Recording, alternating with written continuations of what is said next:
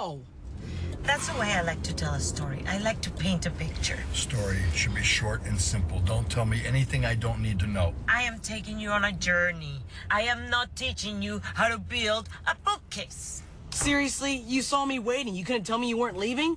You brought your own shopping bags, but you left your manners at home. I'm just saying your story would be easier to follow if you didn't take so many side trips and you thought about the build a little bit. You're with me on this, aren't you, Manny? I like Mom's stories. See? I'm just gonna pull in here. $12? No wonder the middle class is so angry. There's no way you would be able to follow her story. Yes, he would have. Fine, tell it again. A couple of weeks ago, I go to the grocery store. The one on Washington that has that tiny little wine bar to the right. So I come in, I'm looking for paper towels, and I think, I'm gonna treat myself with some wine and some cheese, because why not? So I order my drink, and when I look up, I thought I saw Sandra Bullock. Stop.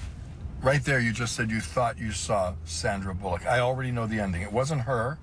End of story. Yeah, but you don't even know who it really was. But I know it's not Sandra Bullock, so I'm not invested. You know, I really loved her in that movie, Gravity. Who cares? She wasn't there.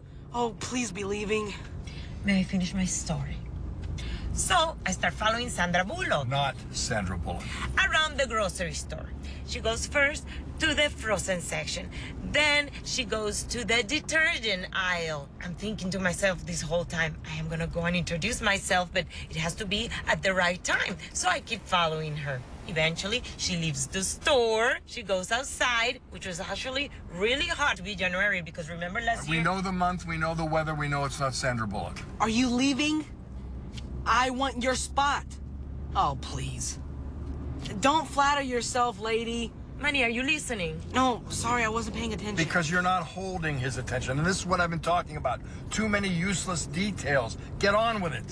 So she turns around, she takes her sunglasses off, which was really weird because it was the exact same pair that I bought last year that I lost on that plane ride. Nobody cares about your sunglasses. Just get to the end.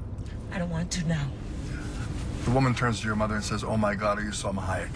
Here we go. I'm just trying to help you. Put on blinker, check me.